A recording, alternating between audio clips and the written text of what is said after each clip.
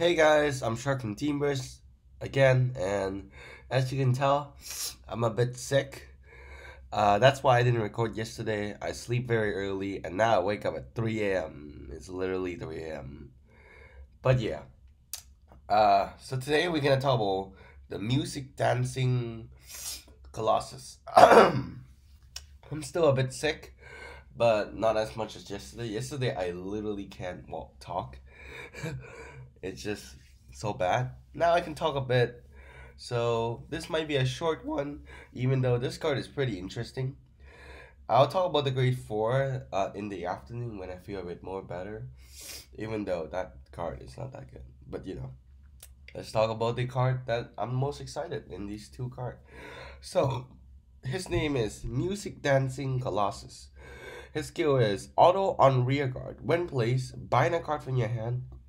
During this turn, when your opponent calls a card from hand to Guardian Circle, they must call two or more at the same time. Sabeador. So, of course, this card is very good, especially because this card skill activates for the rest of the turn. This means that any attack is Sabeador. So just that alone is already better than the grade 2 that discard a card.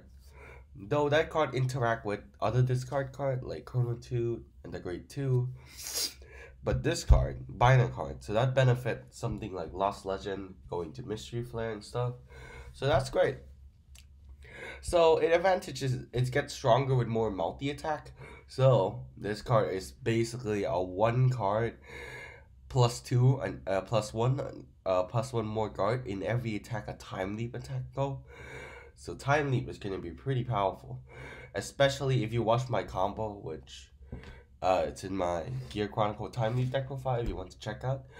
I explained the combo, and basically on your first strike, you usually get around 7 to 8 attack, which is great. Which means just that on first strike alone, take out 14 cards from your opponent, and on your Gear Groovy turn, you usually do 12 attack. So that means that take another 24 of your opponent. And that means 24, man, 24 card. I don't think anyone have 24 card. It's also an on-play skill, so it activate when time leap. So this might not be called right away. This might be called like at the middle of the time leap, which is understandable. Which is still great, even if you do it in the middle of Gear Groovy. It's still great. You go like 6 attack, around 7 attack before you can time leap a grade 3. You can use it then you can have 7, so 7 guard at the very least, of course. Then the extra 5 must be 10, so 17 card. I don't think any clan have that yet, so that's still great. And it also binds and work with Lost Legend Mystery Flare. I already said that. The disadvantage of this card is it doesn't work with card that discarded. So this card bind a card, so it doesn't work with Chrono 2, it doesn't work with grade 2. But yeah, that's not much of a huge problem because it still benefits Mystery Flare and Idealized, which is still great. Another thing is -1. Either way, -1 to make your opponent -1 for every attack. That's better. But I would say -1 is still a disadvantage, even though it's not that much of a cost for what it can do. Another bad thing is just no force. But this is not much a problem for time leap, in my opinion. In standard, it might be. But in time, you can just run one copy of it. And if it go to the damage zone or drop zone, as long as you can heal it to the drop zone, you can recycle it back with Tick Away. If it get bind, you can shuffle it back with Under Lulu. So it definitely is fine. One copy is fine. I'm tempted to run Rifana, because if you call it in your first time leap, when you G-Guard Rifana, you can shuffle it back and call Uvatar so you can time leap it. Then after you put that into the deck, you can use time leap back again for the next attack. So this card is pretty solid.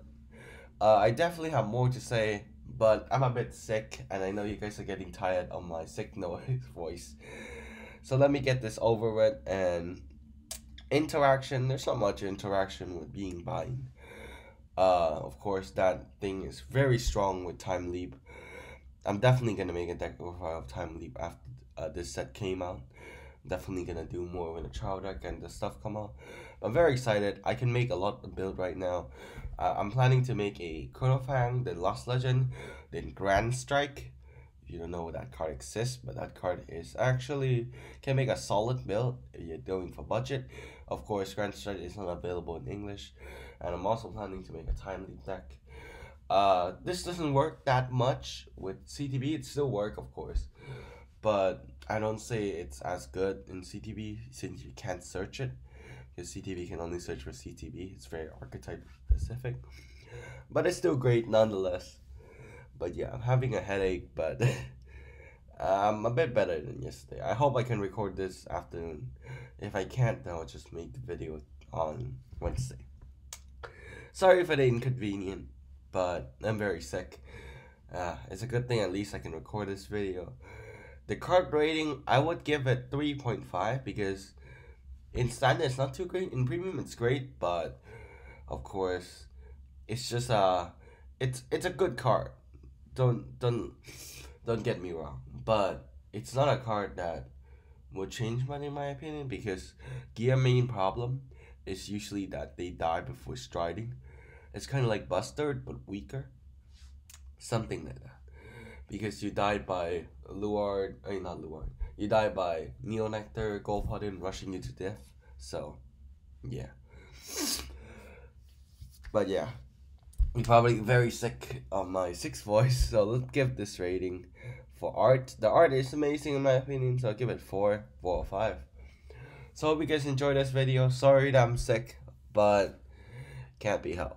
Hope you guys enjoyed this video, and remember, keep playing.